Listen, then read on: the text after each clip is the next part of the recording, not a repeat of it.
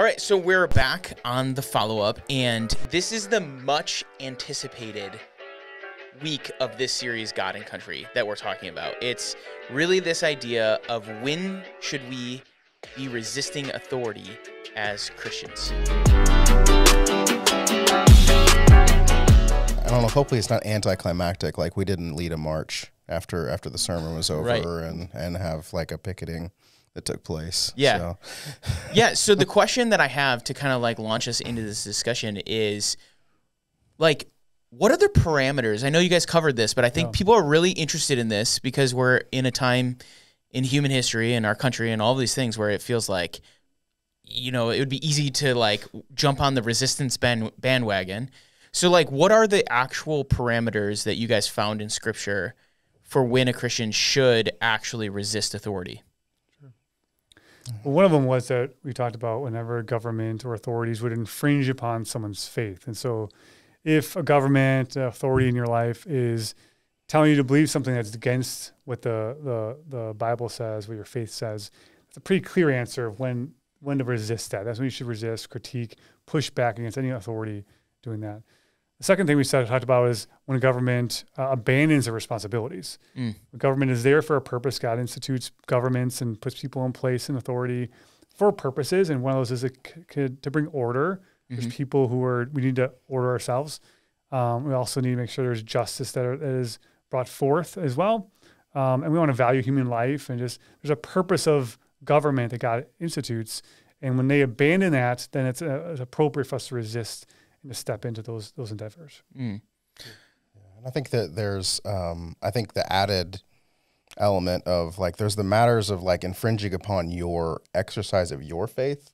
And then like the abandoning the responsibility is also like, okay, well, when do I step into some of these other spaces that are like secular spaces and go, no, there's you're abandoning your responsibility to like protect those who are vulnerable. Sure. And so I think that's where like some of the examples I use were, you know, like the schools, or I mean, we talk about like abortion, where like those are populations where we feel like, hey, they can't necessarily speak for themselves. Sure. And so in order to like protect the greater good, and these populations that we deem that God says is valuable, you know, protecting life, like it means stepping into these spaces and actually engaging non-Christians, not just Christians, in areas where we say, hey, like these are things that are valuable that need to be upheld for those who cannot resist. They can't say, hey, you're infringing upon my matter of faith. Like an unborn baby cannot step up and do that. And to a certain extent,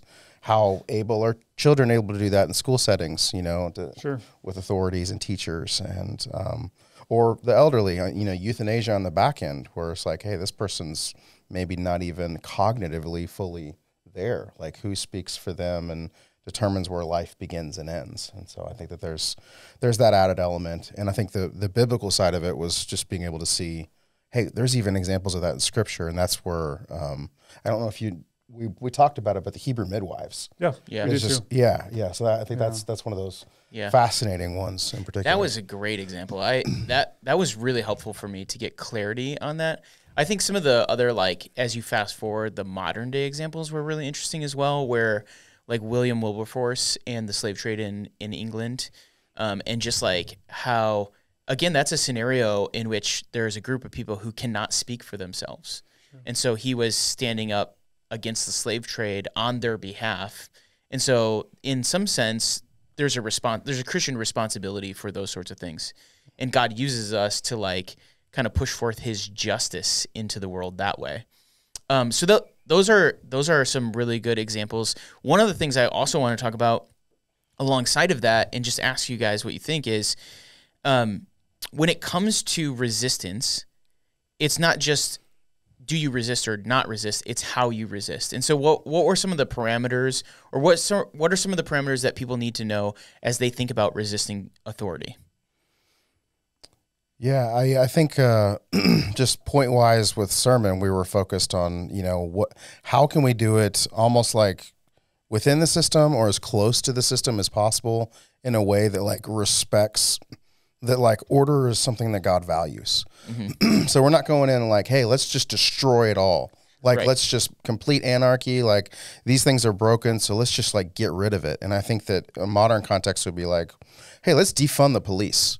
The Right. police is corrupt, so the solution is just get rid of the whole thing. Right. It's like, well, what happens when that person needs help? Like, who are they calling? Like, are you calling your neighbor for help? Because right now you're like, okay, get rid of those things. So when you call 911, what are you hoping is going to actually happen? It doesn't actually solve the issue. It just eradicates the whole situation. Right. So that in essence, that's an idea of like basically subverting the system and not just the authority. Like not just pushing it back against the authority in the means given to you, but trying to subvert the whole system.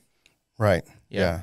Yeah. And I think that that's where sometimes you hear that. It's like, oh, the system itself is corrupt, so get rid of the whole thing. It's like, oh, I don't know, that chaos. And I mean, that's not something that we see God even valuing. I mean, if anything, he is valuing order in all kinds of different ways, even with like how we order the worship service. Yeah. Like, don't let that become a chaotic environment. Like, and we talks about speaking in tongues. I know it's not political, but it's like, don't let that space become so chaotic that like there's no level of like the truth able to be spoken and people can't love each other well, because it's just, there is no level of organization around it. And so God has been one of order from the very beginning to the end. And I think that there's, because he's the one who ordered it. Yep. He's the one who ordained those things. And so I think that was the first parameter. And then I don't know if you want to talk about the second one we talked about was honoring God through the resistance. So whatever we're doing, make sure we're honoring God. Mm-hmm.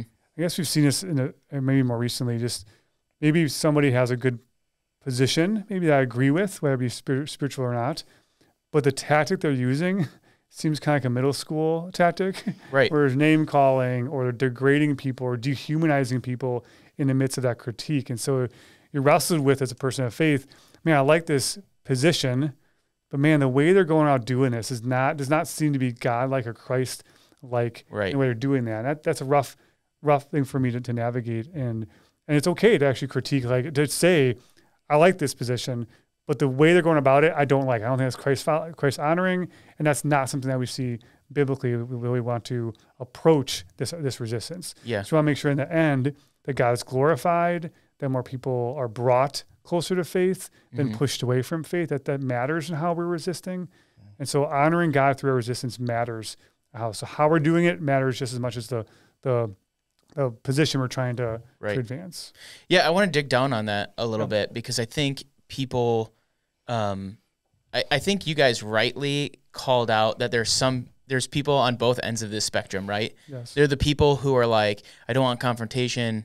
I think Jesus would have me just never do anything to resist. Yeah. And then you have the people on the other side who are like, I want to fight and I want to like go after and I want to do everything impossible to win, right? And so how we do it actually does matter. And I think one thing that I pulled out of both of yours is this idea that like how we talk about our authority actually matters. So tell me what you think about, like, as a Christian, when you're resisting authority, what should our disposition, what should our words look like towards an authority? This is, I guess, a tough one. Maybe that's so much tough. I think we need to be honoring. We need to be praying for our authorities. We need to be honoring authorities. We don't have to agree with them. We can call them when they mess up. They call them out on the things that they're wrong on. We can be bold about that. We should be. But we should be respectful in the nature that we do that. The thing that I think is hard, and this is an example of honoring God over men, is that unfortunately, I think in our political system we have now, negative campaigning works. Yes. And so to be effective, to get votes out, to get your base out, to maybe get that to get your party into power that you want in power, being nasty, calling people names, dehumanizing them, lying about things, right? Skirting the truth, shaping things in a certain way that makes your party like that really aren't truthful. That unfortunately works in this world politically. Yeah. But we are not of this world. We are part of the kingdom of God, and so we're called to a higher standard. So this is an example that I think for Christ followers, we may need to operate in a way that may not be as effective politically in this world, but honors God. And ultimately, my allegiance is to God and making sure that he is pleased with me, not that the people who share my political views are the ones that are pleased with me. Right. And that's why I think it's hard. I actually admire Christ followers who go into politics. That's a hard endeavor to keep your faith strong and to be above reproach in those environments. Not that everyone's perfect in that regard, but that's a hard endeavor because the incentives are to be un-Christ-like in the endeavors and the tactics they use to get their political means. So it's hard, but from our Christ follower standpoint, we're here to honor God before men. So I want to make sure if that means I'm going to lose this battle politically, but I'm honoring God, I'm taking that every time. And that's what we're called to scripturally. And I think right now, to your point, I think right now one of the biggest challenges for the church in this series is how we talk about leaders. Because I think it's really easy to jump on kind of the political rhetoric out there on one side or the other and to like make fun of the president or make fun of a former president or to like categorize people as the media has categorized people or their opponents have categorized people.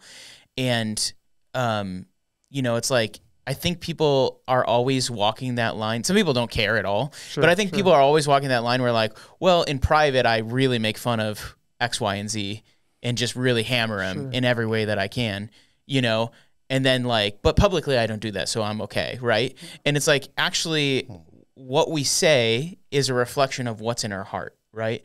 And so we can disagree with a leader and we could adamantly disagree. We could passionately disagree. We could say the truth about what we know. Right. You think that their position is immoral and you could still do that in a respectful way. Right.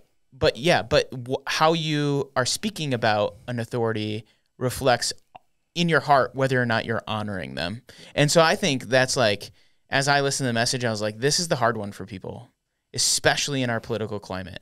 How you talk about and how you think about the authorities that are in our lives actually matters. And so I think God would challenge us on that. Sure. Yeah, and I think that there's, that's where I'm interested in some of the biblical examples where we see, because I don't think we really got into the prophets of Israel criticizing Israelite kings who are, they're in the covenant with the Lord, but where we see situations like Esther was one of the ones I used in the sermon of like her approaching with respect and deference to the authority there, where she knows she's pushing a boundary, but she's not doing it like, she didn't bring the whole nation of Israel into the throne room and be like, we demand that you recognize that you're doing something wrong. No, like she like humbly comes up and knows, I may die for doing this right now, and I'm going to invite you to come and like actually break bread with me, and we're going to talk over this over a meal. It's like, man, what a different posture. Yep. And even another one that I was just thinking about as you guys were talking was Nehemiah. The book starts out, he's a cupbearer to the king. Like he's like, oh man, like I feel this burden of the Holy Spirit to like make this request of like, I want to go back and rebuild. I've heard that Jerusalem is, it's in shambles and the temple's been torn down. Like I feel a holy calling to go and do that. And so there's prayer and fasting, and he knows, oh man, I'm going into this and I want to show respect and honor and entreat, not be like, hey, this is an injustice and you need to do something about it. Right. You should, like there's a humility there, I think. Yeah. And I thought the other good example that was brought up was Martin Luther King Jr., where like, if you read his speeches, you go, whoa, they're hard hitting. They are incredibly well put together rhetorically to like make a point, but also he was committed to peaceful resistance, and he was committed to not maligning people with his words. He did it in a way that pointed out the truth, and sometimes the truth is really hard. Sure. But he did it in a way that was respectful, And so it's just an interesting kind of like line to balance, and you can't really basically like just give blanket statements on everything. It's like how you apply this in specific situations. But that's kind of the next thing that I want to talk about, which is, can we think of like modern day examples that people are facing maybe right now, maybe not politically or maybe politically, but like in their workplace or at school or in their family even, are there things that there's authority figures that we have to resist? And what do those look like? And, kind of what would we say to those people? Yeah. I shared with you earlier that a friend who doesn't go to our church, but a friend of mine who was in a corporate environment and worked his life in corporate America. And he just recently retired. He retired earlier than he really wanted to. He just kind of stepped down earlier than he wanted to. and asking him about why that is. And ultimately, a lot of it was there's pressure within his workplace for him to adopt ideologies, to adopt beliefs that were against his faith, primarily towards transgenderism, towards homosexuality, all those different things like that, where I think he just didn't line up with his faith. And so here's a guy who's worked in a company and worked alongside people who had different beliefs of his. But when I moved into advocacy, where they were expecting him to be an advocate and jumping on board with that, that was too far for him. And so, which I really admire him. I think that's a good example of, it's one thing we're in a culture that's not all Jesus following and don't all follow God. And so we should expect the fact that people who are in our neighborhoods, in our workplaces, in our schools don't believe the same things we believe. When it goes into advocacy and you have to adopt these beliefs that are counter to the biblical belief, that's a spot to push back and say, I can't do that. It's too far for me to go. It's a line in the sand that I can't go beyond that. And I think there's protections legally within our country for those types of things. Not that they always are upheld. There's consequences that are probably going to happen minimally, maybe socially as well, but even employment-wise.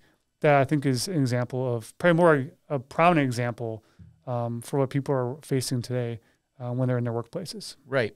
And so you might say to a Christian, like, in those scenarios, you should follow the values that, God's word has put forth in your conscience, but also know that you might suffer for that. And I think when I think about politically, maybe we're in a time of religious freedom in our nation, but like, I think we're quickly approaching a scenario in which Christians increasingly are going to feel the pressure and the consequences of actually resisting authority in those ways.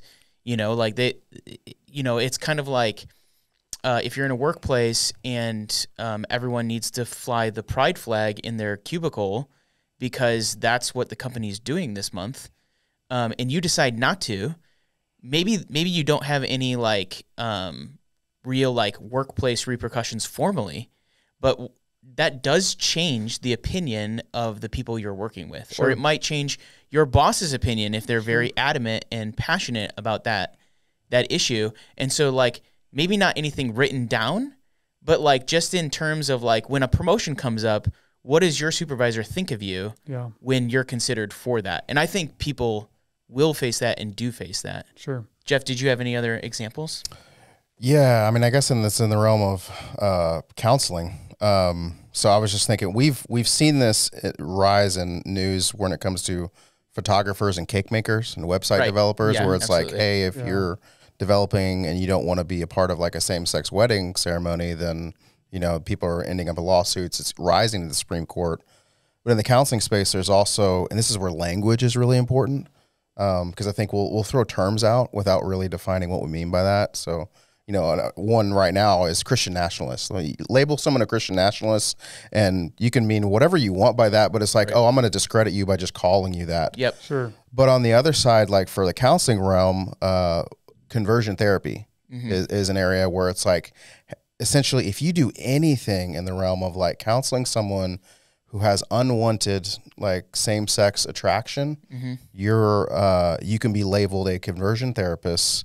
Which can be the worst possible situation, where kids were starved and there were a number of abuses that took place, where it's that doesn't necessarily describe the person who's saying, hey, I've got an individual who doesn't want to desire the same sex and wants to know, what does it look like to live a pure life? Either maybe it is healing in the sense of I'm going to live a celibate lifestyle, or I'm going to adopt a holy Christian sexual ethic, and maybe that turns heterosexual. Maybe I get married and have a traditional marriage at some point where it is a man and a woman being married.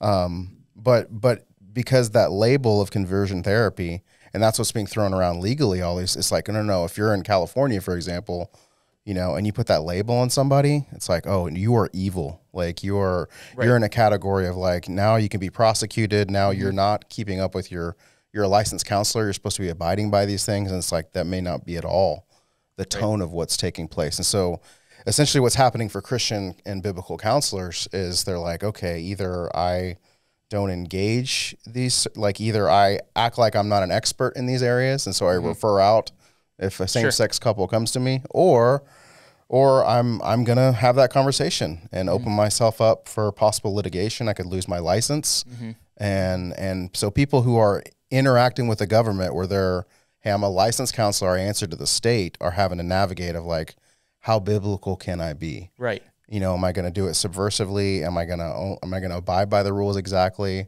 conscience wise? And so that's one of those. Wow, that is a really tough one. And I've heard two things to that. One, I've heard that some of the fines in certain states are astronomical. So like, you know, it's like if you keep doing this sort of practice, or you've done this sort of practice, you know, it's like $100,000 fine or whatever. And it's just, so it's like the average counselor can't abide that, you know, so it automatically, and to fight it in court also costs money, right? And then additional to that is there are advocacy groups that are going out and trying to like kind of farm those situations. So they purposely sign up for Christian counseling and then go after Christians that way. Yeah. So I think what I'm trying to get at is, I think we live in a world where it's clear that Christians will face this to some degree or another. And it might not be a giant political battle that goes to the Supreme Court.